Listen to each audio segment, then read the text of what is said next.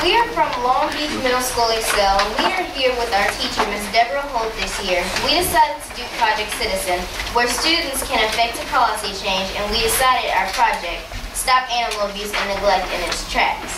Project Citizen is a program that is sponsored by the Center for Civic Education. The program helps participants learn how to monitor and influence public policies. In the process, they develop support for the democratic values and principles, tolerance, and feelings of other political efficacy. Students are gifted process skills of research, critical thinking, social awareness, group dynamics, and leadership.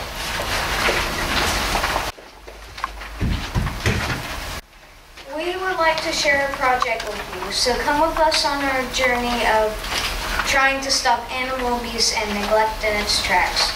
We notice that there are a large number of animals in Long Beach who are being neglected and abused every day. Just this year alone, Animal Control reported 257 total calls January through March 2010 regarding pickup of stray or wild animals, animal biting, or neglect. On a national level, this graph demonstrates how much animal abuse has occurred throughout time. There has been a downward trend of animal abuse on a national level due to 46 states passing felony animal abuse laws. As you can see from the slide, abuse can start out with animals and it can lead to abuse of humans. Some of the most violent criminals abuse animals in their childhood. There's a connection between people who abuse animals and commit crimes later in life. Conducted a survey regarding animal abuse and neglect. We distributed surveys citywide and had 227 returned.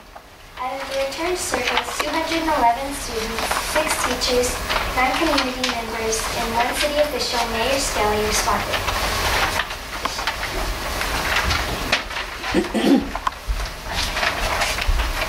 These graphs state the results of the survey. 81% said neglected animals. 80% said abused animals.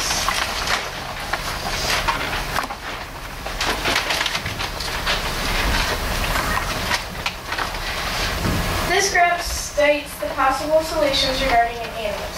Finding people who abuse or neglect animals was voted the first. Third was having an ordinance to make it a crime or animals. Educating the public about proper pet care was second. Did you know Mississippi is one of 4 states that doesn't consider animal abuse a felony? Senate Bill 2623 would have made it a felony to torture a dog or cat, but it didn't pass. Long Beach has a good ordinance in place regarding animal abuse and neglect. Ordinance 488, Section 13, A through D, lists penalties for aggravated animal abuse and simple animal abuse.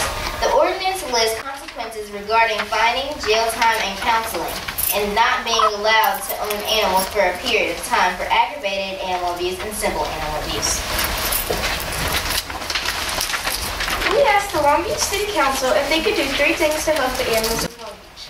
1. We would like for the current ordinance to be more strictly enforced to the highest level for aggravation of animal abuse and simple animal abuse, and possibly raise fines and jail times. 2. Adopt a resolution supporting felony animal abuse laws to send to state legislatures. 3. Start a local animal abuse registry. This may inspire other local cities to do the same thing and make a difference. We feel this will benefit us in many ways. We would like to thank Officer Cindy Carter for her help on this project. Also thanks to Mr. David Waltman of the Humane Society of South Mississippi for his valuable information. Thanks to the school board for allowing us to present this important public today. And also thanks to Ms. Carol Paola for sharing the benefits of this valuable project with us. She's the one who really started this project in Long Beach, and I think aren't you a co-chairperson in the state of Mississippi? And so she's really inspired, and tried to encourage many of us to do this project. So she taught me into doing this with my students this year, and I have to say it's been extremely valuable. And the students, their reflections that they wrote about this, I mean, it really is a top-notch project.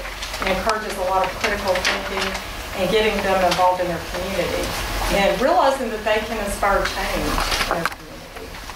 Well, I think we could be fined for abusing a tree in Long Beach.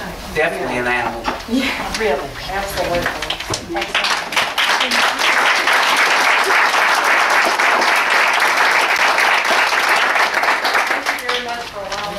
I'd like to ask if the school board would maybe have maybe a resolution or a letter of support for their project, or I'm sure we can to get add to it. That would be one. That would be great.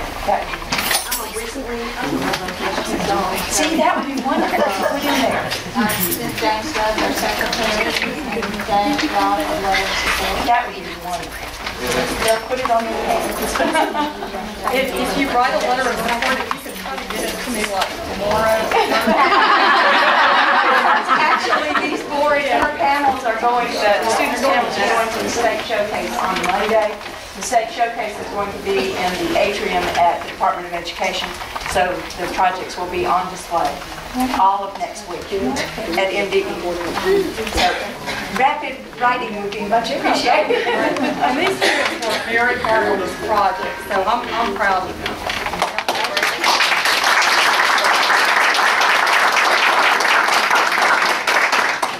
They couldn't. Could I get all of y'all to come and stand behind your panels, your boards, so that I can take a picture of you? And I'll put it on the website. I'll put it on all sorts of places. Yes, they're fitting.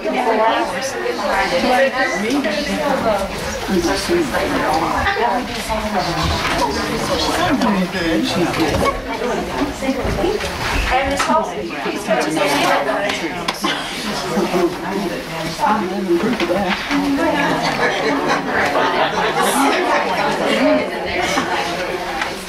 I'm here long enough.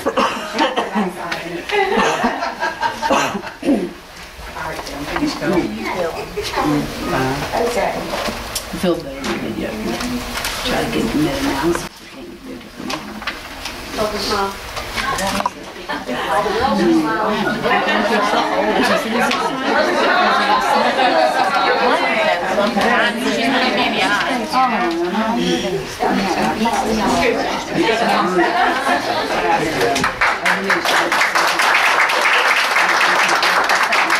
Please support in this binder, maybe over in the corner if anybody wants to look at it later on. Thank you all very much. You did an outstanding job.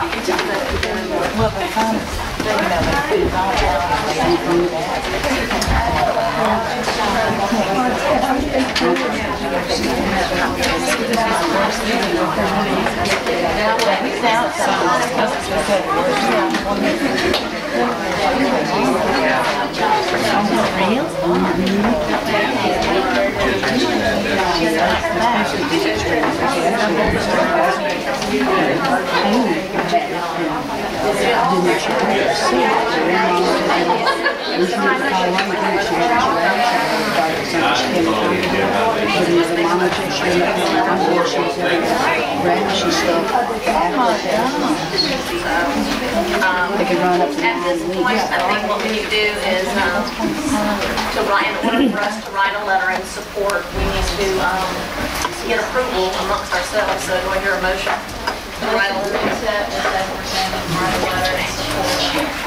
Second. All in favor? Any opposed? Motion passed. Okay. We need to do that like tomorrow.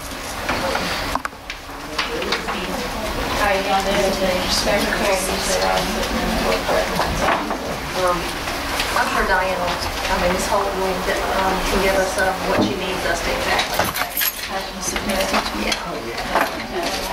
Yeah.